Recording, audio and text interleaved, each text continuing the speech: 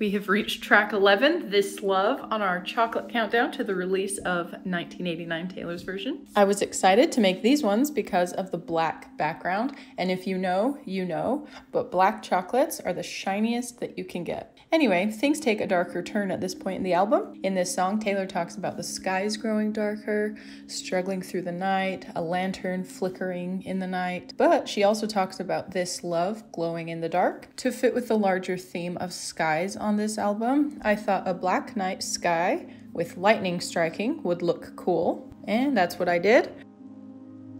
What do you guys think of them? Lightning is really hard to get realistic looking, but I think they turned out pretty nice. They're at least super shiny.